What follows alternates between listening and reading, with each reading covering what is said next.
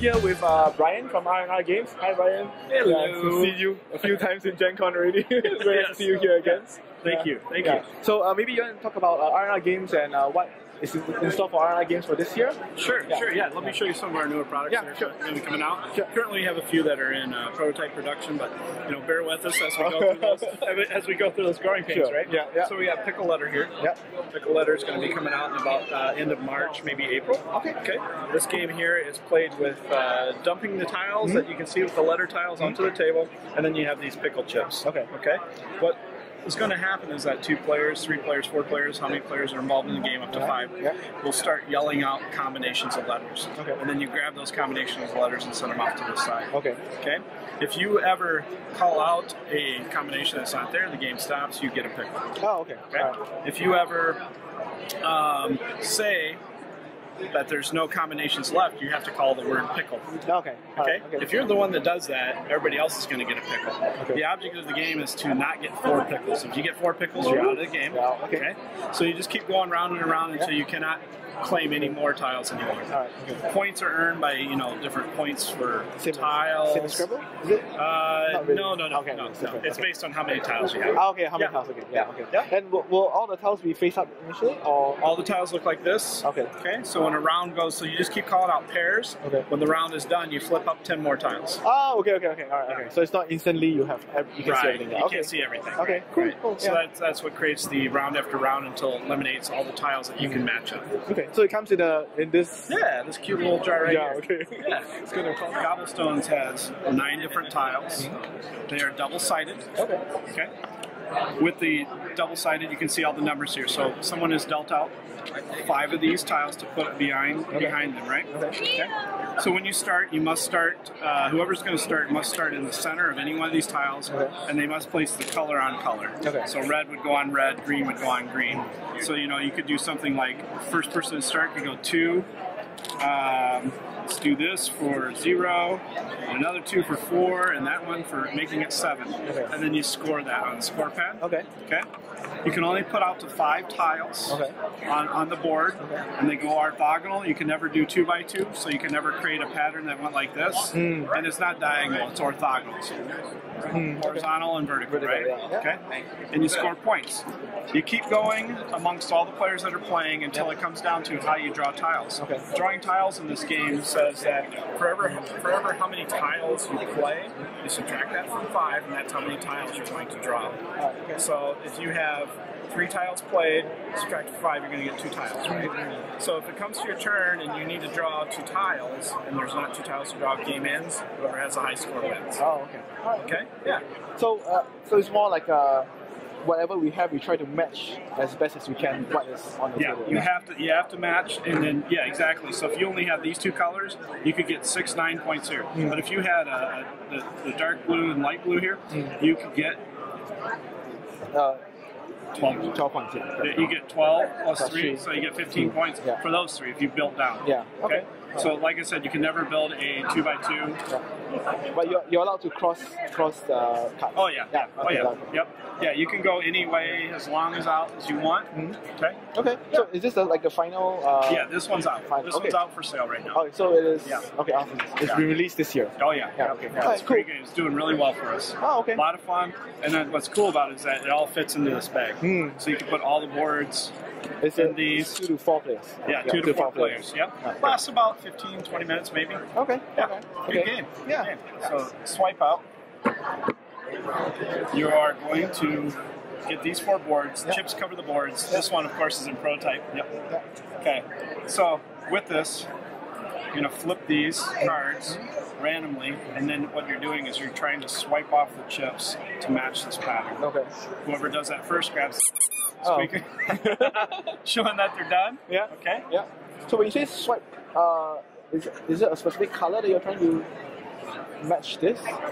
These is prototype. Oh, okay. Alright. Okay. So this is prototype board. Okay. So when you say swipe off, how do you swipe off? As in, so if you're looking at this pattern here, you can see that's an arrow, right? Correct. Yeah. So you would want, you'd want swipe out. Okay.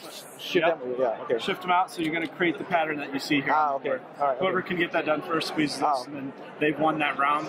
And then they reset again. Reset. Yep.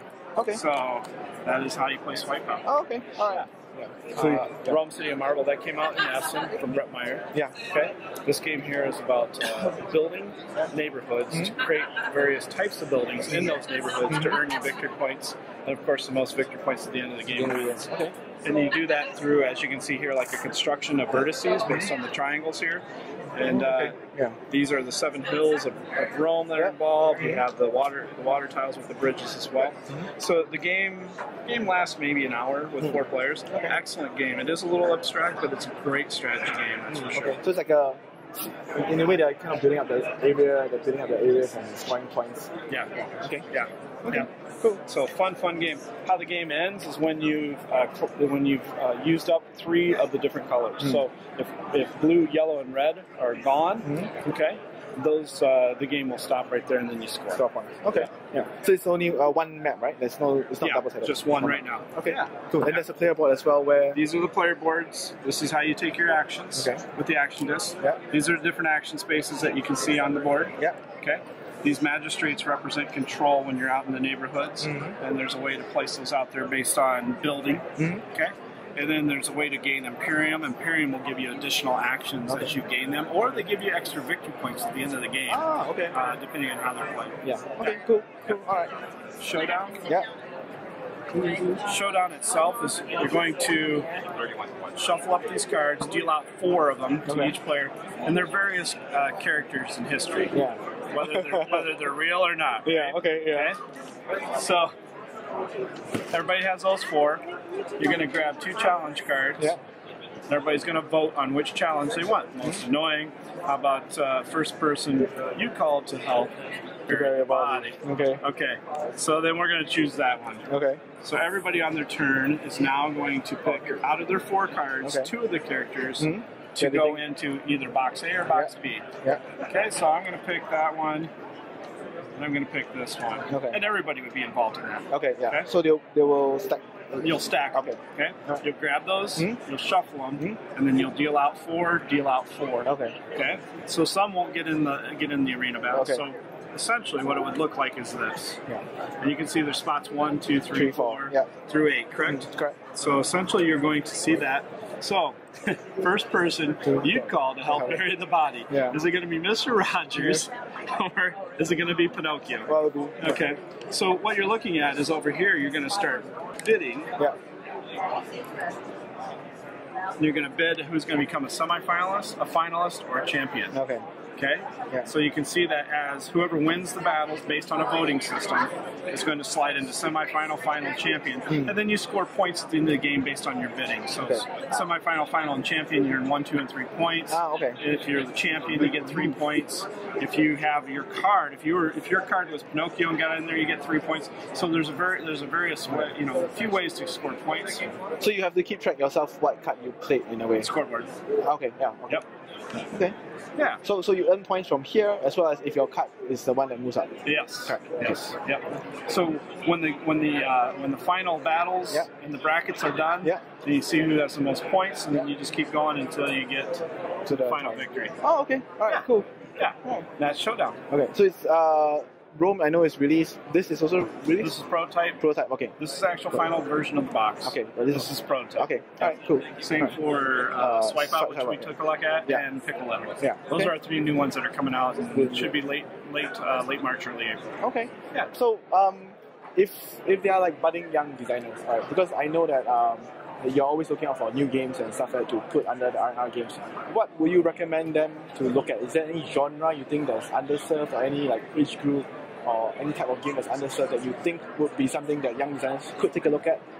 You know, anymore, it's really about a well-developed game and having fun. That's the essence of it. Of course, it has to be solid with the mechanics. Yeah. And it could be, a fun party game. It could be a fun strategy game, right? Because we carry from the party games all the way through like Mombasa. Yeah. So it really is about finding that right groove that creates that fun that people want to have with it. It's putting a smile on your face, making you think, So yeah, we carry games that fit every genre, every niche. So for a young budding designer, you just want to make sure that it's well developed, well presentable, not just a concept on a piece of paper. Okay. Yeah. Something that you can actually start playing if you want to show. Oh yeah. Okay. Something you can show like this. Okay. You know, this would be a well developed prototype. Yeah. Yeah. Agreed. Okay, cool. Thank you very much. Thanks.